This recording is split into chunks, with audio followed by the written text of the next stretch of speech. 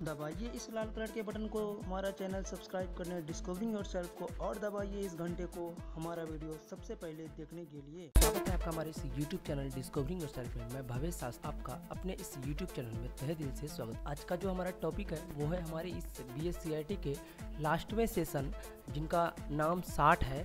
तो आइए हम BS-CIT के सेशन 60 के सभी टेके चैलेंज को बारी बारी से सॉल्व करते हैं। तो इस तरह से हमारे इंटरफेस पे BS-CIT का जो है टेके चैलेंज 60 ओपन हो चुका है। इसमें हमारा 591 नंबर है पहला क्वेश्चन। तो सबसे पहले हम यहाँ पे पहले लैंग्वेज को थोड़ा सा चेंज कर लेते हैं।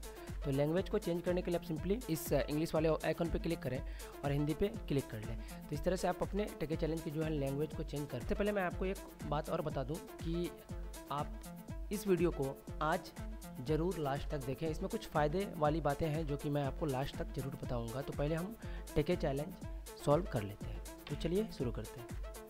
तो सबसे पहले हमारा टेके चैलेंज है 591 नंबर कि आपके गूगल मैप पर उपलब्ध भाषाओं की सूची प्रदर्शित है।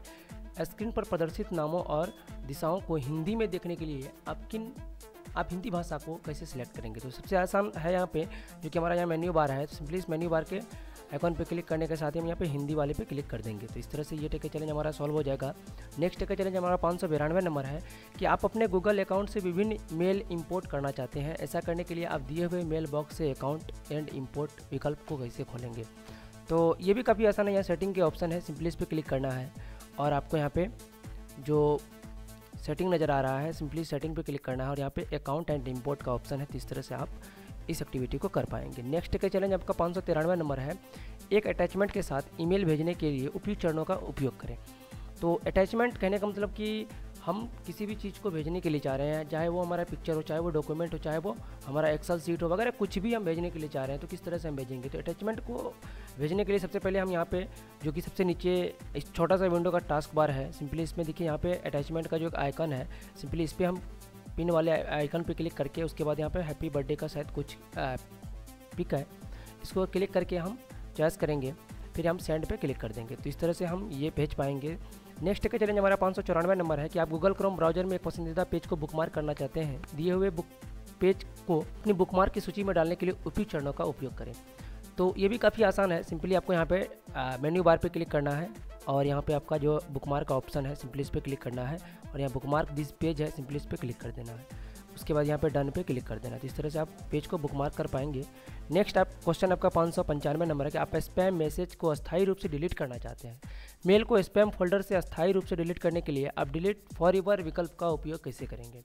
तो डिलीट फॉर एवर विकल्प का उपयोग करने के लिए आपको फर्स्ट ऑफ ऑल स्पैम में जाना होगा, क्योंकि हमें स्पैम की मैसेज को डिलीट करना है। तो स्पैम पे यहाँ पे हम क्लिक करने के बाद हम यहाँ पे देखिए इसको टिक करेंगे, एक्चुअली उस मैसेज को मार्क करेंगे जो मैसेज को हम डिलीट करना चाह रहे हैं। उसके यहाँ पे डिलीट फॉर एवर का ऑप्शन आ गया है, सिंपली इस पर क्लिक कर देंगे। तो इस तरह से हम इस टेके चैलेंज को सॉल्व कर पाएंगे। नेक्स्ट क्वेश्चन आपका 596 नंबर है। निम्नलिखित में से कौन सा इंस्टेंट मैसेजिंग सेवा का उदाहरण है। तो ये इंस्टेंट मैसेजिंग सेवा का उदाहरण आपका यहाँ पे SNN मैसेंजर जो है इनका राइट आंसर होगा। नेक्स्ट का चैलेंज हमारा 597 नंबर है। डैश ईमेल का एक ऐसा एक्सटेंशन है जो दो या अधिक लोगों को एक दूसरे से सीधे संचार के द्वारा संपर्क करने देता है। तो यह आपका इंस्टेंट मैसेजिंग है, ठीक है, इस पर हम क्लिक करेंगे। नेक्स्ट का चैलेंज हमारा 598 नंबर है। किसी डॉक्यूमेंट में एक स्कैन की भी प्रति का आकर्षण बढ़ाना चाहते हैं। मैजिक कलर इफेक्ट लगाने के लिए आप किस विकल्प का उपयोग करेंगे। मैजिक कलर लगाने के लिए आपको यहाँ पे नज़र आ रहा है जैसा कि ऐप्स के सबसे ऊपर में ऊपर वाले जो यहाँ पे है, सिंपली इसमें देखिए यहाँ पे मैजिक है, सिंपली इस पर क्लिक कर देंगे। इस तरह से इसमें मैजिक कलर का इफेक्ट लग पाएगा। नेक्स्ट का चैलेंज हमारा 599 यानी कि सेशन लास्ट सेशन के चैलेंज है।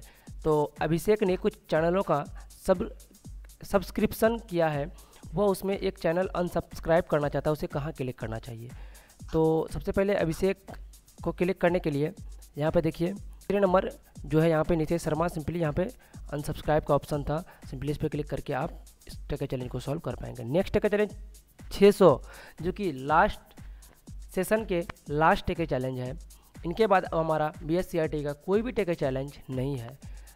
तो सिंपली आइए हम इसके लास्ट टेके चैलेंज को भी सॉल्व करते हैं। अनीता अपने अंकल का मृत्यु प्रमाण पत्र देखना चाहती है, उसे कहाँ क्लिक करना चाहिए। देखिए जो कि अनीता अपने अंकल का मृत्यु प्रमाण पत्र देखने के लिए उनका जो देख पा रहे हैं हम यहाँ पे उसका जो उन्होंने बायोडाटा यहाँ पे निकाल चुका है, सिंपली उसको व्यू पे क्लिक कर देना है तो वो अपने अंकल के डेथ सर्टिफिकेट को देख पाएंगे। इसके साथ ही हमारा ये जो टेके चैलेंज का प्रावधान था ये समाप्त होता है यहीं पे। BS-CIT का जो लास्ट सेशन का जो लास्ट डे के चैलेंज था वो उनका समाप्ति आज के दिन हो चुका है। तो इससे और हम आपको जैसा कि बोले हुए थे हमने पहले भी कि आपका जो आपके लिए एक अपॉर्चुनिटीज़, सीखने का अपॉर्चुनिटीज़ आपके लिए हम लाए हुए हैं। तो क्या है यह सीखने का अपॉर्चुनिटीज़, तो हम देखते हैं इसमें।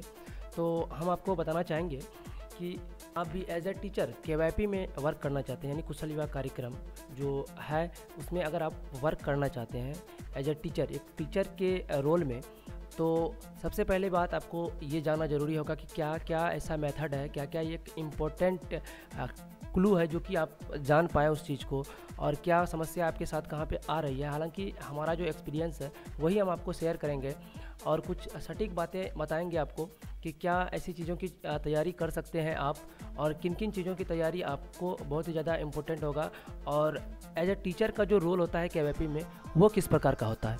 अगर आप इन सारी चीज़ों के बारे में जानकारी लेना चाह रहे हैं तो कृपया कमेंट बॉक्स में कमेंट करें और हम बताने के लिए उत्सुक हैं। धन्यवाद। जय हिंद, जय भारत।